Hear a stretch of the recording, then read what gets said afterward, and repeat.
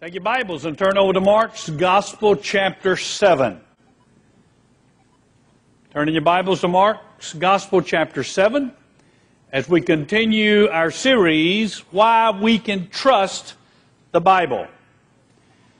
In respect for the Word of God, let me ask you to stand as I read, beginning in verse 1 of Mark 7. The Pharisees and some of the scribes gathered around him when they had come from Jerusalem, and had seen that some of his disciples were eating their bread with impure hands, that is, unwashed. For the Pharisees and all the Jews did not eat unless they carefully washed their hands, thus observing the tradition of the elders. And when they come from the marketplace, they do not eat unless they cleanse themselves, and there are many other things which they have received in order to observe, such as the washing of cups and pitchers and copper pots. And the Pharisees and the scribes asked him, Why do your disciples not walk according to the tradition of the elders, but eat the bread with impure hands? And he said to them, Rightly did Isaiah prophesy of you hypocrites, as it is written, This people honors me with their lips, but their heart is far away from me. But in vain do they worship me, teaching as doctrines the precepts of men. Neglecting the commandment of God, you hold to the tradition of men. He was also saying to them, You are experts at setting aside the commandment of God in order to keep your tradition. For Moses said, Honor your father and your mother, and he who speaks evil of father or mother is to be put to death. But you say, If a man says to his father or his mother, Whatever I have that would help you is Corban, that is to say, given to God. You no longer permit him to do anything for his father or his mother, thus invalidating the word of God by your tradition, which you have handed down, and you do many things such as that. You may be seated. May God bless the reading of His Word. I asked you a question last week, and I shall ask it again this week. Why would a thinking 21st century person put their complete trust and confidence in a 2,000-year-old book? Has not man's knowledge greatly increased in 2,000 years? Would not books written today be better and more helpful to us? Why place your trust in a book written over 2,000 years ago? Does a person have to put his mind in neutral in order to accept the Bible as God's authoritative Word? Do you have to commit intellectual suicide if you're going to accept the Scriptures as God's guide for your life? And the answer I gave last week is the same as I'll give this week, and that is no, you do not. Because the Bible is God's Word, we have sound, intelligent reasons for believing it to be so.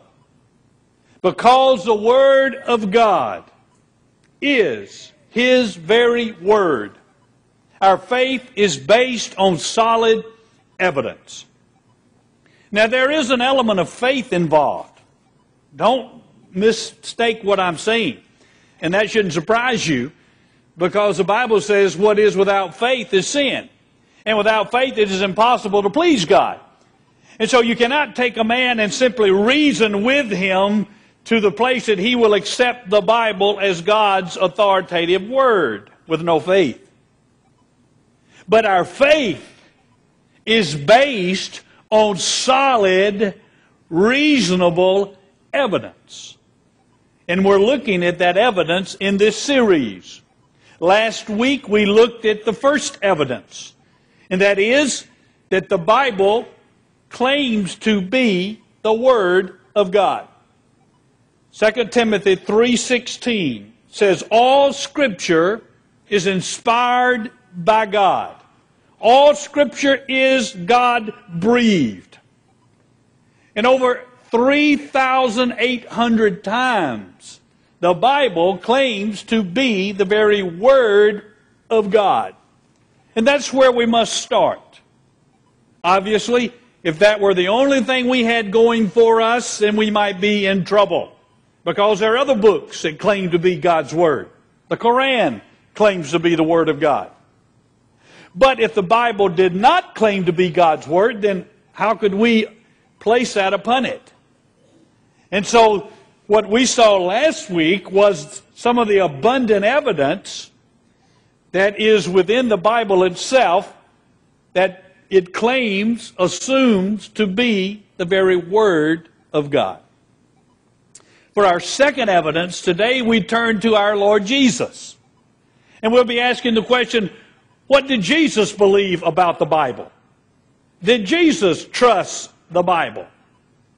For you and I as Christians, this is the most crucial of all the evidences. Because since He is our Lord, since He is God, He is infallible in His thinking as well as His acting, as well as His speaking. And He is without error. And therefore what Jesus believed about the Bible itself must also be infallible and without error.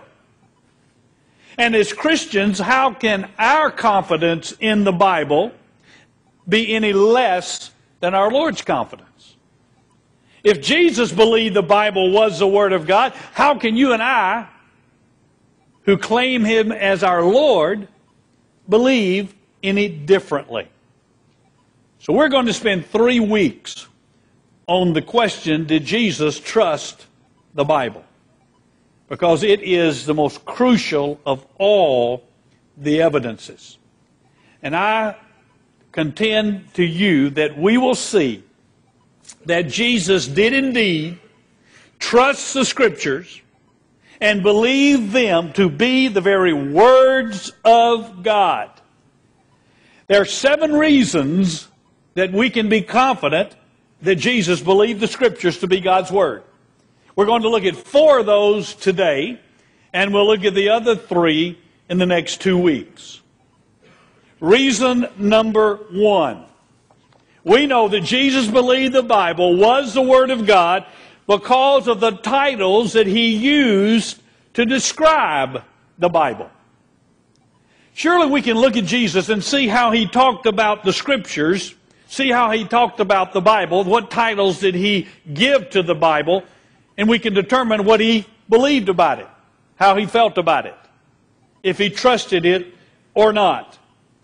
And what we see, first of all, is that Jesus gave the Bible very exalted titles. In our passage in Mark 7. Now this passage may have confused you a little bit as we were looking at it. And you might think, well, are you saying that the Pharisees got upset with Jesus' disciples because they didn't wash their hands before they ate? I mean, that sounds like something my mom used to say to me. Have you washed your hands yet? Now go wash your hands. Or you might be thinking, well, what's the big deal? I mean, if you want to eat without washing your hands, that's fine. Just don't touch my food. So what's the big deal? Well, this had nothing to do with physical cleanliness. Had nothing to do with that at all. Had everything to do with what the Pharisees considered spiritual cleanliness. Had to do with the tradition of the elders. There were 2 sources of authority in Jesus' day for the religious people. First, there was the tradition of the elders. What the scribes of yesterday had written down about the Scriptures or about what they believed to be right. And then there was the Scriptures themselves as the authority. Well, what we're going to see in this passage is that the scribes took the tradition of the elders as their utmost authority in their faith and in their lives. Whereas Jesus took the Scriptures as His utmost authority. And so the Pharisees, following the tradition of the elders said before you could eat, you had to go through some ceremonial washing of your hands. And if you look at the minute details involved, it does indeed get ridiculous. First, you had to take some water that could be no less than the amount that could be contained in a half of an eggshell. And then you would have to put it on the hand and you would have to rub it, but the water would have to drip off your wrist. If you held your hands down and the water dripped off your fingers, your hands would still be considered unclean. So you had to wash it like this. But once you'd washed this hand, then you couldn't rub the dirty hand on the clean hand or it would become dirty again. So you had to rub it on your head or something like that to clean it. And again, it had to fall off your wrist. Well, you had to go through this ceremony 2 or 3 times before you could sit down and eat a meal. That's what the elders taught. Jesus, knowing that was ridiculous because it was never taught in Scripture, did not require his disciples to do that. And so the Pharisees are getting upset with him. Why don't you make your disciples go through this ceremonial cleansing that the elders have talked about? And so Jesus said, you know, you guys were prophesied about in the Old Testament. Isaiah said it'd be guys like you who would give lip service to serving God, and you accept as the precepts of men the doctrines of God. You're saying what men say is equal to Scripture. And then Jesus gives them an example of how foolish they are. He says, for instance, you even allow your traditions to invalidate Scripture. The Bible says, honor your father and mother. That means that when your parents are elderly and they're in physical need, you should help them out. You should materially help them out and give them money to live on. But you Pharisees have come up with this tradition that if a person says, well, what I have is Corban or given to God, then you can't help your parents with it. For instance, say I had $1,000 at my disposal, and my parents were in need, and they needed that money in order to pay medical expenses. Well, if I lived in Jesus' day, all I'd have to do is say, well, you know, Dad, that money's given to God. So I'm freed of any responsibility to help you with it. But I didn't have to give that money to God. I could still do anything I wanted to with it. And so Jesus said, you a bunch of hypocrites. I mean, you're clearly disobeying God's word in order to keep your foolish traditions. Now, as we are in this conversation, what we're going to see is that Jesus refers to the Scriptures as the commandment of God. Look with me at verse number 8. Jesus says, neglecting the commandment of God, you hold to the tradition of men. He was also saying to them, you are experts at setting aside the commandment of God in order to keep your tradition. For Moses said, and he's talking about the commandment of God. Moses said it, but Jesus said it was the commandment of God. So he is giving Exodus chapter 20, the title of being the commandment of God when he says, honor your father and your mother. And then he quotes from Leviticus chapter 20, he who speaks evil of father or mother is to be put to death. But you say, if a man says to his father or mother, whatever I have that would help you is Corban, that is to say given to God, you no longer permit him to do anything for his father or his mother, thus invalidating the Word of God. So Jesus uses 2 titles here to talk about the passage in Exodus and the one in Leviticus, the commandment of God and the Word of God. Also in Luke chapter 4, Jesus refers to Isaiah as the Scriptures. In this passage in Luke chapter 4, Jesus is beginning his earthly ministry, and he is in Nazareth, his hometown, and he goes into the synagogue, and he is invited to read the Scriptures. And this is where we pick up our story in verse 17 of Luke 4. And the book of the prophet Isaiah was handed to him, and he opened the book, and he found the place where it was written. And it was in Isaiah chapter 61. The Spirit of the Lord is upon me, because he anointed me to preach the gospel to the poor. And he has sent me to proclaim release to the captives, and recovery of sight to the blind, to set free those who are oppressed, to proclaim the favorable year of the Lord. And he closed the book. He gave it back to the attendant and sat down. And the eyes of all the synagogue were fixed on him. And he began to say to them, today, this scripture has been fulfilled in your hearing. Now, when Jesus called Isaiah the scripture, he was using a term that was used in his day to speak of the Old Testament as the divine writings of God. He knew that the people who were listening to him would understand that when he called Isaiah the scripture, he was saying that it is the Word of God. So clearly, by the titles Jesus used, he believed the Bible to be the very words of God, to be the commandments of God, to be the Scriptures. Some critics have said, but, preacher, Jesus was simply using the terminology of his day. He was just using what they called it. If that was the case, if Jesus called the Bible the Word of God when it was not, and he knew it was not, but he was simply saying it to accommodate those who were listening and were used to calling it the Word of God, he would have been lying. And if Jesus lied, he was not sinless. And if Jesus was not sinless, he could not be our Savior. And if he cannot be our Savior, we're all doomed for an eternity in hell. So, either Jesus was telling the truth, or we're all going to hell. That's your two alternatives. And if he was telling the truth, then he was claiming that the Scriptures are indeed the Word of God. That's the first reason I believe Jesus believed the Bible to be God's Word. Secondly, Jesus accepted the words of the Bible as the very words of God. Over in Matthew chapter 22, Jesus is dealing with a controversy over the resurrection. And he quotes from Exodus chapter 3, the burning bush account. And this is what he says.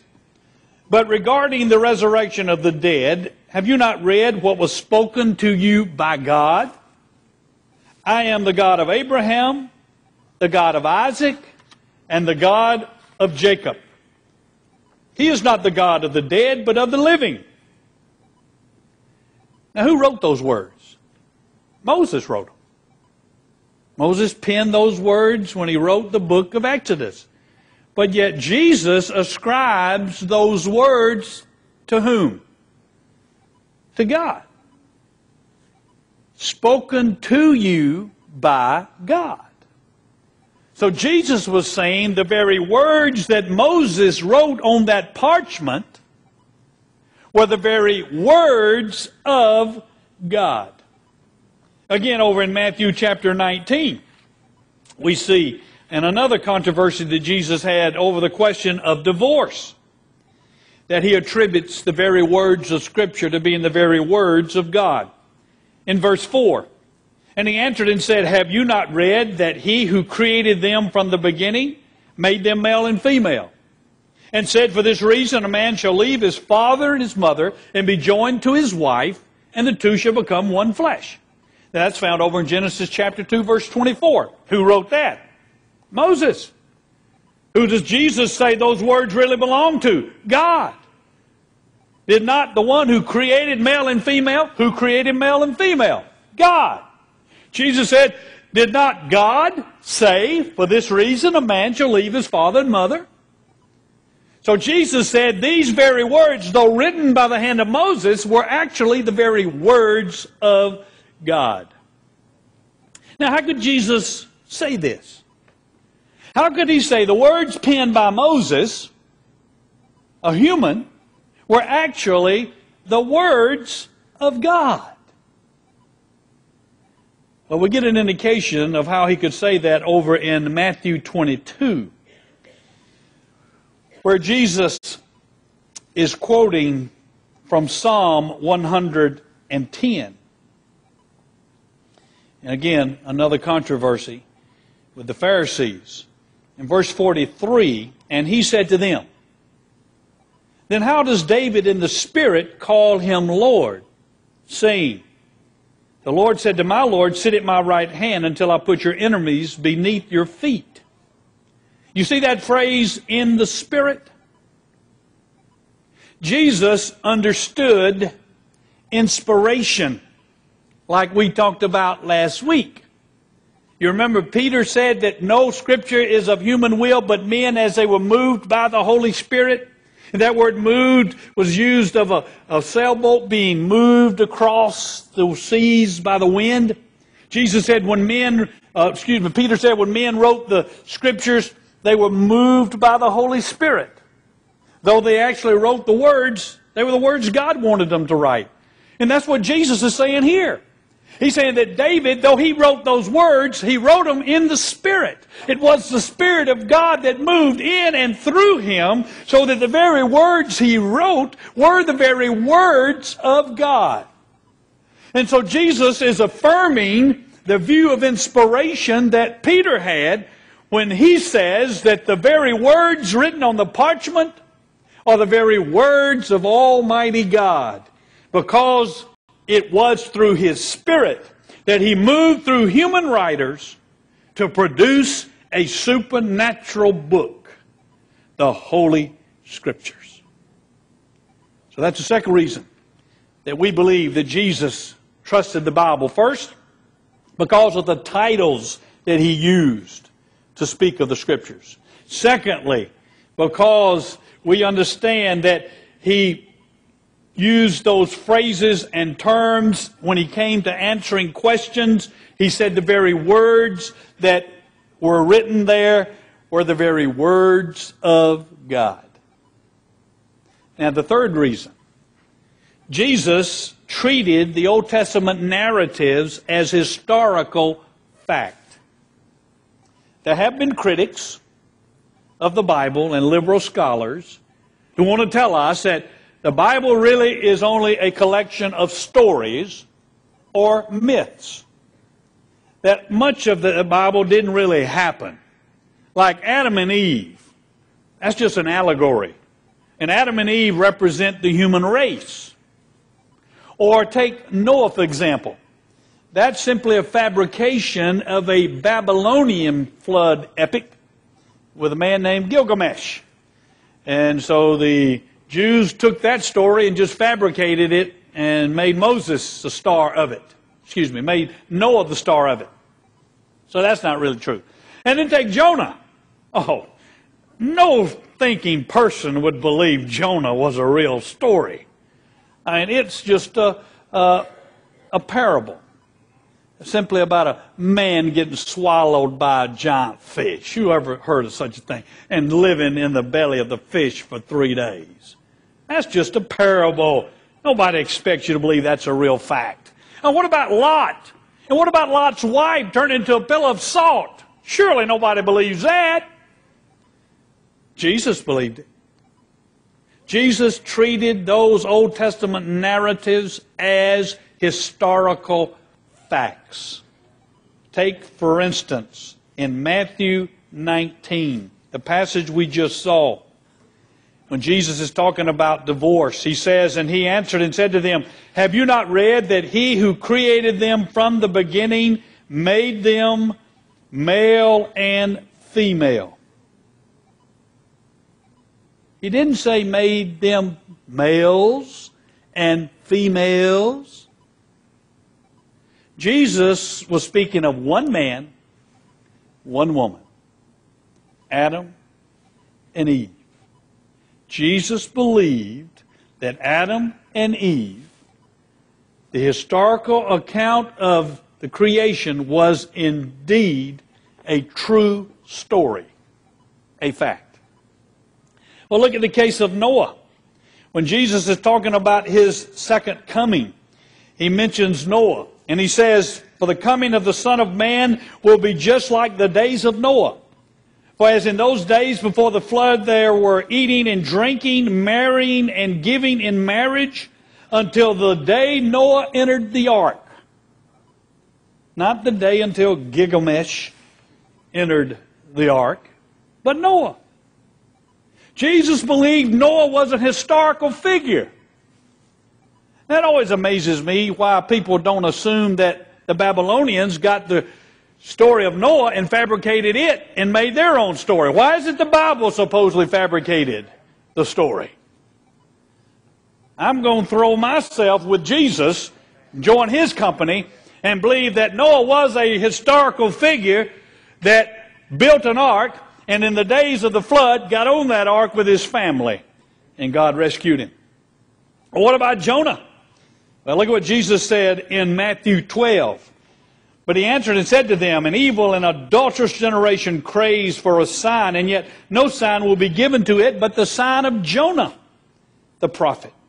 For just as Jonah was 3 days and 3 nights in the belly of the sea monster, so will the Son of Man be 3 days and 3 nights in the heart of the earth. Jesus treated the story of Jonah as an historical fact. Not a parable, not a myth, not a fabrication, but an historical event. What about Lot? And the destruction of Sodom and Gomorrah with the fire and brimstone. What about Lot's wife? Look at what Jesus had to say about that in verse 29. But as to the day that Lot went out from Sodom, it rained fire and brimstone from heaven and destroyed them all. Remember Lot's wife. Whoever seeks to keep his life will lose it, and whoever loses his life will preserve it. Jesus had no trouble believing Lot's wife was a real historical person. He had no trouble believing that because he believed the Bible and knew it to be the Word of God. So let's review. There are 3 reasons so far that I'm convinced Jesus trusted the Bible and believed it to be God's Word. First, the titles he used. He called it the commandment of God. He called it the Word of God. He called it the Scriptures. Next, we also saw that when Jesus was answering questions, he went to the Scriptures and he treated the words of Scripture as the very words of God. Although they were written by human writers, he accepted them as the actual words of God. And then thirdly, he treated the historical narratives of the Scripture as actual fact events. That brings us to the 4th and final reason we'll look at today. And that is that Jesus saw the Old Testament as predictive of himself. Now, since the Old Testament prophesied and predicted the events in the life of Jesus hundreds of years before Jesus ever came, it has to be a divine book. No human book could make such prophecies hundreds of years in advance. And so when Jesus goes to the Scriptures and he says, look, this was written about me hundreds of years ago, he is saying that the Bible is no human book. It is indeed a divine book, the Word of God. And we see this in 2 different places. First, over in John's Gospel. Jesus was talking to the Pharisees again. And he says in John 5:39, you search the Scriptures because you think that in them you have eternal life. It is these that testify about me. Jesus said it is the Scripture that witnesses about me, that tells you about me. Though it was written 500, 600, 700 or more years before Jesus ever came on earth. He believed it was a divine book. Also, you remember when Jesus had been resurrected and he was walking on the road to Emmaus, and some of his disciples were walking and they met up. And you remember they were eating a meal together and Jesus began to teach them. And look at what the Scripture says. Now he, Jesus, said to them, these are the words which I spoke to you while I was still with you, that all things which are written about me in the law of Moses and the prophets and the Psalms must be fulfilled. Written about me, Jesus said. He clearly saw the Old Testament as predictive of Himself. Therefore, it could be no human book. Jesus believed the Bible to be God's very Word. Because of the titles He used to describe it, because of the phrases He said when He said these words are the very words of God, though they were written by Moses. Because He saw the historical stories as actual facts, and because He knew that the Scripture prophesied about Him. Now, since Jesus is our Lord, and He is infallible, and He is without error, what He believed about the Bible must also be infallible. It must be absolutely correct. And how can you and I, as believers, as those who surrendered to Jesus as Lord, have any different view of Scripture than He had? Since it is God's Word, we need to study it, we need to believe it, we need to live it. It's one thing to say it is the Word of God. It's another thing to live like it is the Word of God. Have you surrendered to the authority of Scripture in your life? Do you seek to bring your life up to the level of His Word? Are you seeking to bring your marriage up to the level of His Word? Are you seeking to bring your parenting up to the level of His Word? Let's pray. Father, we do thank You for the testimony of our Lord about Your Word. That we have to look no further than our Lord Jesus to see that indeed the Bible is Your authoritative Word. May we be strengthened and encouraged by Your Spirit. In Jesus' name, amen. Since the Bible is the Word of God, it is the only true source that you and I have to know how a person can go to heaven. It's the only true source. Because when it's all said and done, it only matters what God thinks. And to find out what God says about how one can go to heaven, we must look to His Word. And He says, whoever shall call upon the name of the Lord shall be saved. To call upon means you realize you need Jesus. You realize that you have sinned and fallen short of God's perfect standard of holiness. You realize you cannot earn salvation. You cannot purchase it, no matter what you do. And so you realize your need for Jesus. And you call upon Him. You ask Him to save you. You realize He did everything necessary through His perfect life. He lived the life you and I couldn't live. He took our place on that cross. He died for us. He came alive from the dead. He conquered death and sin. And He's alive today. And we recognize that. And we call upon Him saying, Lord Jesus, be my Savior. Whoever shall call upon the name of the Lord. And then we surrender our will to His will as our Lord. You see, the devil knows Jesus died for sin. The devil knows Jesus was God. The devil knows Jesus came alive from the dead. But you know what the devil won't do? Not until he has to. He will not surrender his will to the will of Jesus. He will not take Jesus as Lord. So we must come to a place that our faith in Jesus as our Savior is so great that we surrender to Him as Lord of our lives. Our will to His will. If that's your heart's desire today, would you step forward as we sing? Let me pray with you.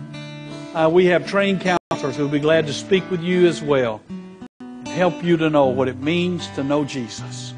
Step out in obedience to the Holy Spirit as we say.